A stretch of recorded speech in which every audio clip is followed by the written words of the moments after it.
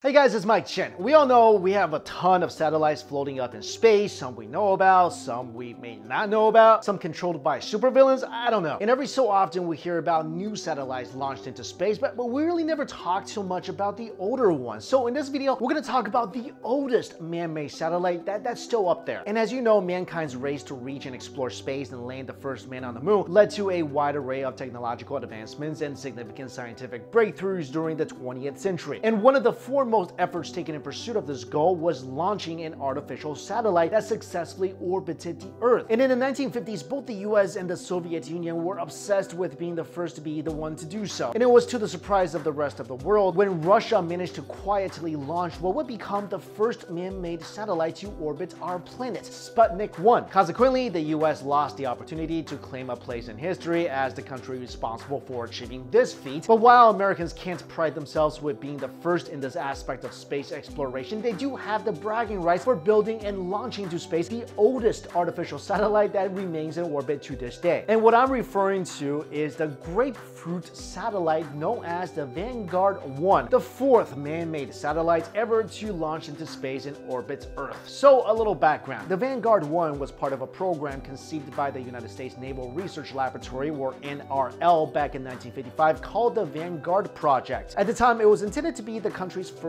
satellite program, and the main goal was to launch a Vanguard rocket containing the first ever artificial satellite and successfully place it in Earth's orbit. This launch vehicle is comprised of a three-stage rocket which is supposed to be powerful enough to propel a scientific spacecraft beyond Earth's atmosphere and send it off to space. The design of the Vanguard rocket system was adapted into the several rockets built and utilized by Project Vanguard in the years 1957 till 1959. Doing so resulted in the successful launch and placement of as many as 3 satellites into Earth's orbit, among them of course the Vanguard 1. Now the first Vanguard rocket was planned to blast off into space from Cape Canaveral. However, before the US Navy got far enough with the program, the Soviet Union already completed and developed its own rocket system and artificial orbital satellites, and they proceeded to launch the rocket containing Sputnik 1 into orbit. And of course, in a time where tensions between the US and the Soviet Union were steadily rising, the historical launch of Sputnik 1 symbolized the might and technological superiority of the Russians over the Americans. Because of this, Western nations grew fearful and anxious over the possibility that the Soviet Union is now more technologically advanced than any other country in the world. And this placed immense public pressure on the US government to replicate and even surpass the communist superpower, sparking what came to be known as a space race between the two rivaling nations. And so when the Vanguard project scheduled the test launch of Vanguard Test Vehicle 3 on December 6, 1957, all eyes were on the US Navy, and it became a public televised event. However, what was supposed to be an iconic display of American power turned into a devastating failure when, just after a few seconds of liftoff, the Vanguard TV-3 crashed and burned into flames. Then came Wernher Von Braun, a rocket scientist that used to work for Nazi Germany. With the support of the US military, Braun was working on the Jupiter rocket, a launch vehicle largely influenced by the V-2 ballistic missile he previously designed, which he believed had enough power to fly past the Earth's atmosphere. One of Von Braun's Jupiter launchers, particularly the Juno 1 rocket, was positioned to send a new rocket into space, and it took him just 3 months to finish building the satellite they named Explorer 1. So on the 31st of January 1958, the US finally managed to successfully launch a satellite into orbit when the Explorer 1 lifted off and reached space. After that, it really didn't take too long for the US Navy's Vanguard project to rise from the ashes and set out to officially launch their new satellite as well, the Vanguard 1. Though it would become the fourth man-made satellite to orbit Earth, it was very unique compared to its predecessors because it was the first one ever to be powered by the sun, which meant that it had the potential to transmit data from space for several years, which was unlike the other satellites which functioned for just a few months. So on March 17, 1958, an aluminum sphere-shaped satellite weighing only 3 pounds with a diameter of about 6 inches was launched via a Vanguard rocket system and placed into an elliptical orbit. Now this was a big deal because the release of Vanguard 1 into space served the purpose of testing the effects of space environment on the satellites and all of its systems while still in Earth's orbit. Aside from that, it was also meant to gather data while revolving around the planet, and to accomplish this, the satellite was equipped with transmitters powered by mercury battery and by solar cells. It was also built with 6 antennas and featured 2 thermistors in order to monitor its internal temperature and assess how resistant it was to heat. Now the Vanguard 1 was originally estimated to stay in orbit for more or less 2,000 years. However, after considering environmental factors such as atmospheric drag and solar radiation, it's now only expected to last, well, a few hundred years, which which is still a very long time. It finally stopped transmitting data back to Earth in 1964, 7 years after its launch. But even to this day, it continues to circumnavigate Earth and will be celebrating the 60th anniversary of its launch this March 2018. So while the Vanguard 1 was not the first satellite ever to orbit Earth, its intrinsic value as a scientific innovation and the role it played in the competitive space race between US and Russia is pretty significant. So yeah, if Hawkins is right and the Earth is only habitable for another 100 years or so, then at least that little guy will still be up there. Guys, thank you all so much for watching this video. See you later.